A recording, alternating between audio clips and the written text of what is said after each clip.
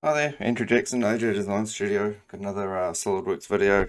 This time looking at how you can make a deformed or a curved mesh in Solidworks. So maybe just to represent uh, a mesh, rather than an actual part, because it's a little bit lumpy and stuff. This sort of technique I've come up with,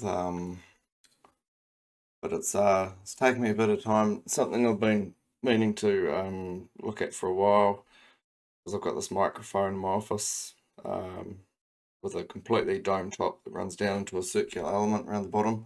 So this isn't quite as deformed as that, but I wanted to try and do this and have nice straight sweeps um, in the mesh, rather than making a easy way would be to make a flat mesh and then try and deform it. But of course, you deform it in SolidWorks, the actual section of your the wire mesh would change as well.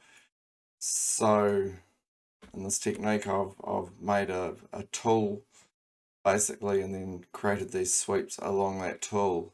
The tool was deformed, and then the sweeps created afterwards. So I'm just going to whip through this quickly. And if anybody wants the file, we yell out and I can upload it. Okay, I'll just roll back to the beginning. So seriously, I'm just going to run through this very quickly.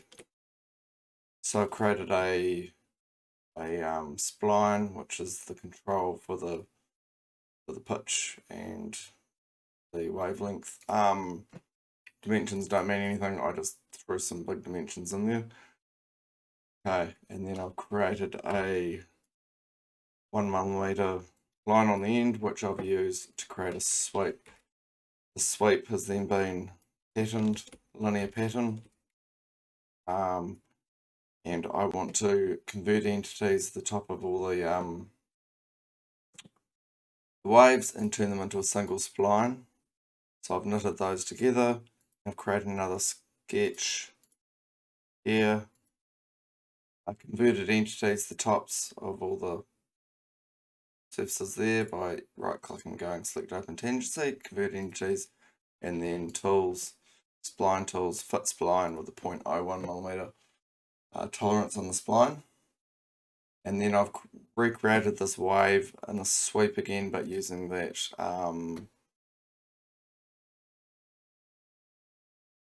fit spline, approximate spline. Okay, so now I've got a wave that's got no breaks on there, so I can run a sweep along there without having to pick lots of entities as a path.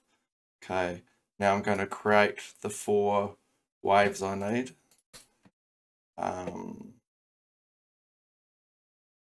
So I've just added some move bodies here, which position the spline and rotate them so they line up with my origin. They sit on my right plane, my front plane. Okay, so that's that single spline, but it's been mirrored to flip it that direction, and then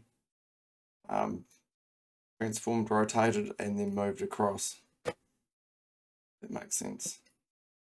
That was rotated and now shifted over 15mm, which is pitch. Okay, now I've patterned these.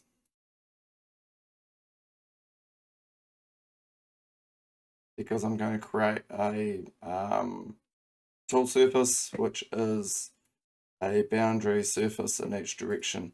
Because the boundary surface is going to be going, let's hide one direction.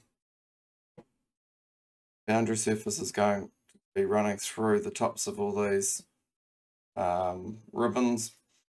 I want nice hard edges between each, so I've created a 3D sketch along one end, which I use in the second direction in this boundary sketch. So I'll just edit it quickly, show you what I've done. So those patterned ribbons picked all the edges, and in the second direction boundary surface, if I was to get rid of that, As you can see, it's all smooth now, which means I don't have those edges, which is what I need for my tool. Because I'm going to deform this boundary surface to create the sort of dome shape. I don't want to have to deform each one of these ribbons. Could be a bit of a nightmare. So I've done the same in the second direction. You can see there. So there's my tool surfaces. I'll just hide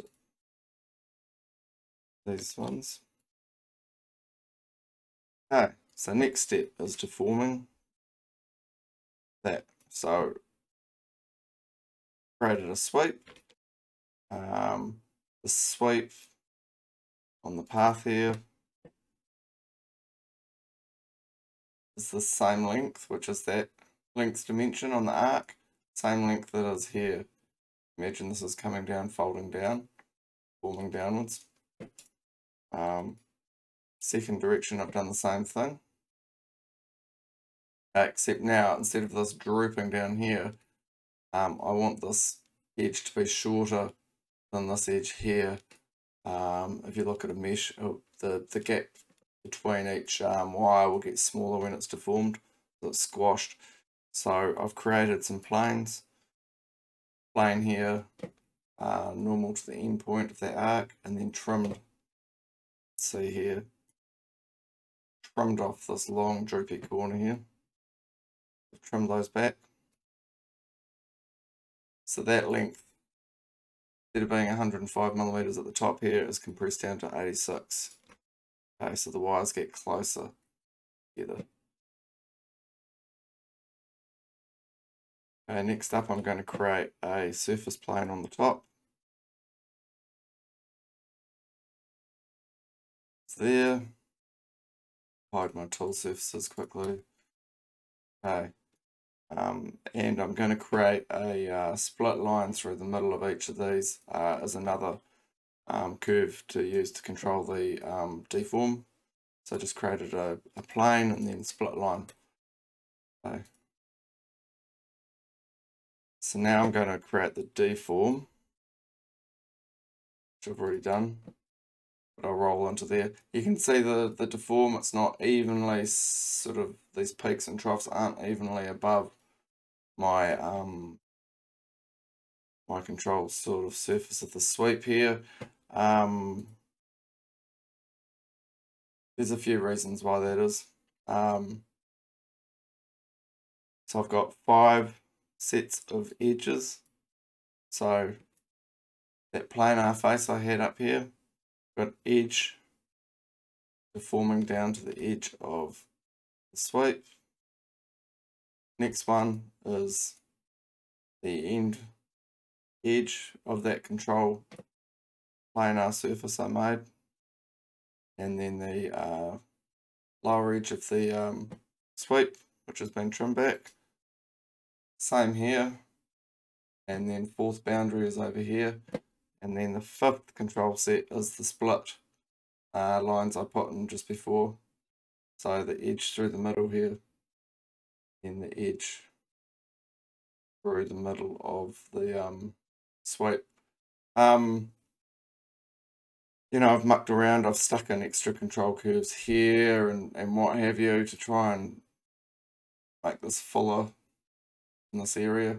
It's sort of, it's very flat. You can see those dipping down below the surface. Did that, but then it would make some of the undulations weird in other spaces.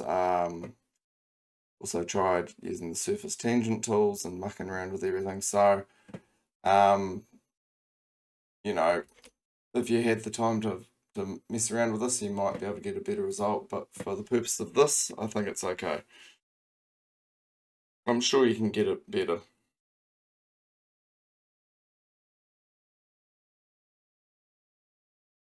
So that's rebuilding the deformation. Okay, so our tooled surface is now deformed. You can see that bit of a peak there.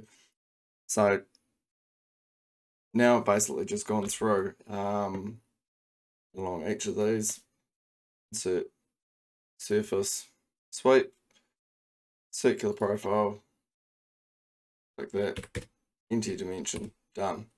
Okay, You can do this with solids. Because the solids were merging together into a single body, it was because there was a slight interference with the wires going in the two directions. I've just used surfaces just to speed this up. Okay. You can see here I've populated the second direction surfaces, and then mirrored them over twice, 1, 2, to create any second now. Here we go. Right, I'll just turn off the tool surface. Yeah, I know I've got 1,000,001 surfaces in there, but yeah. Again, I tried this earlier using solids and ended up with one solid body, which you could then run a circle around and trim back or whatever. So yeah, probably good enough for rendering or something like that. As a placeholder, if you have an assembly, instead of having just a dome surface, you could create an actual mesh, and seems to be flexible-ish. Like if I change the dimensions change the radius here on my sweep control, and then hit rebuild, should get a bit tighter.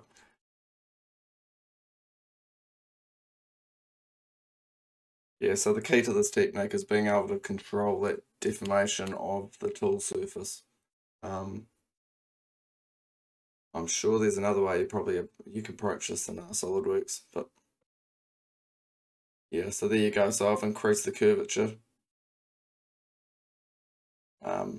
Still a bit peaky along here, but again, I'm fairly happy with that. It's probably much better result than if you made it flat and then deformed it, because your cylinders would get deformed, and not your cylinders, your circular profile.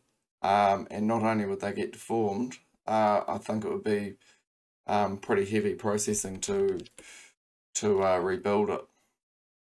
So again, if anybody wants this, just leave a comment and I'll upload the file. Otherwise, I hope this is useful. Okay, thank you very much. Andrew Jackson, AJ Design Studio.